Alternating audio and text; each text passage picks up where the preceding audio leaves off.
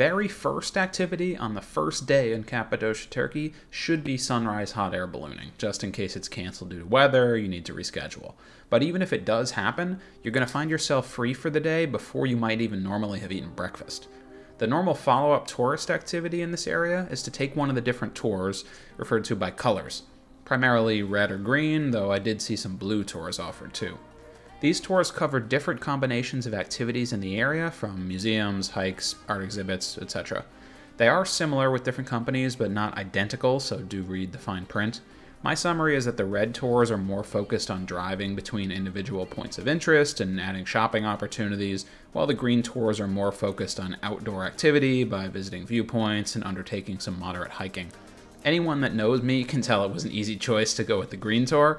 For example, the first stop of the morning was just on the way out of town at a viewpoint overlooking Gorma and the valleys. The other thing about the green tours is that they have what I consider to be the most unique single activity, visiting one of the underground cities in the area. You can go to either Kaymakli or Derinkuyu. My understanding is that Kaymakli is a bit wider than the alternative, and the other is deeper, but I wasn't worried about the choice. We visited Kaymakli, and I think it was well worth it for the adventure and getting a better understanding of what staying in one of those cities might have actually been like, but do not go if you get claustrophobic, as it would be a literal nightmare. At times, the tunnels connecting the rooms require a good few dozen feet of squatting down and shuffling along, but there's a variety of levels and different rooms to see. My favorite part was stopping in the middle of one of the tunnels to look up and down a really tall ventilation shaft. Oh, and they have big round stone doors like something out of the Flintstones.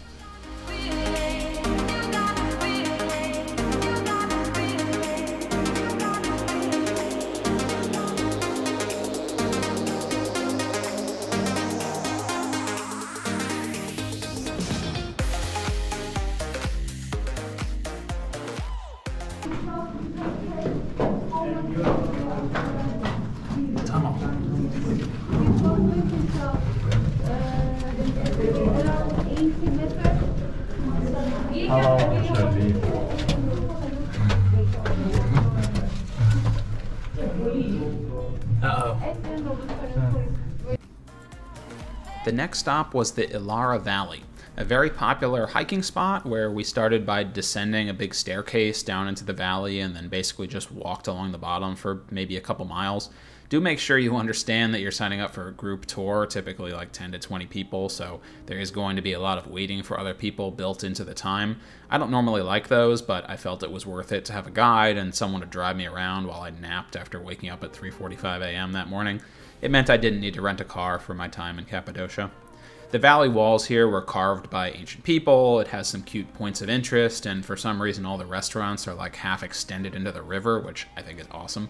Our lunch spot had a bunch of paths and sitting areas built out on top of the water.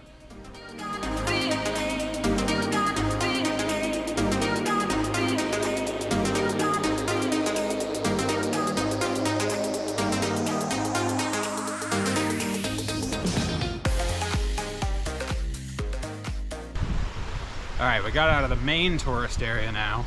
It was very crowded over there, and now we're on the actual path. It's really pretty family friendly. There were a couple people in our group that stayed up at the top because of how many stairs there were before. But as hikes go, I mean, if you're able to physically do any kind of hike, I think you can do this.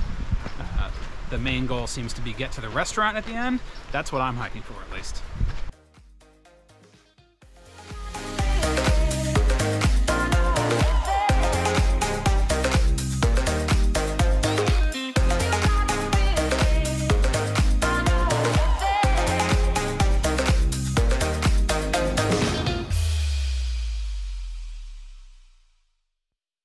Nearby is the next stop, the Selime Monastery, a particularly impressive set of, I guess you'd say, buildings carved into the side of a mountain.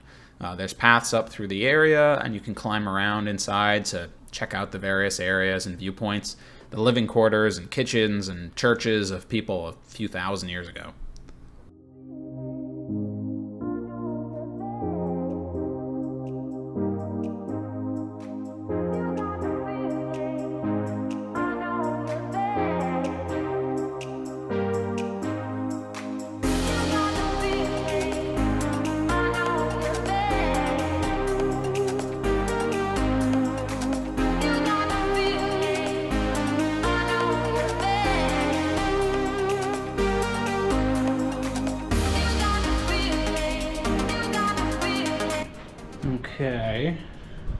here's maybe a bad idea.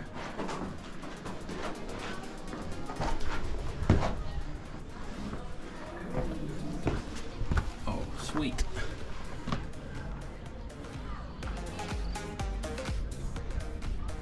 That's almost the end of the tour, but as a last stop, you do visit a viewpoint over Pigeon Valley. It's right across the street from one of those artist shops slash tourist traps where they show you their workshop and then an extremely expensive store. If you've taken tours other places in the world, you know what I mean. In this case, they had admittedly very pretty jewelry, but I preferred the view. They were not kidding when they named it Pigeon Valley. Another thing that might not surprise anyone that knows me is that since the green tour ends around 5 p.m., I still felt like I could get more out of the day. So I asked the tour bus to drop me off on the way back at Uchisar Castle. This is actually a stop on the red tour normally, but it's right by Pigeon Valley. I had driven past it a few times now, and I really wanted to check it out as it's very impressive standing up on the hill there. You can kind of meander through the hollowed out rooms of the castle, climb all the way up to the top for one of the best views around. Probably a great place to view the sunset when the weather's good. And then when I was done, it was just a quick taxi ride to get back to Gorma. Overall, this day was pretty much what I expected and allowed me to see a lot of the major sites. I'm glad I did it, but I'm also glad I reserved the next day for something that got me away from all the people. Mountain biking here was amazing, but that is going to be its own video.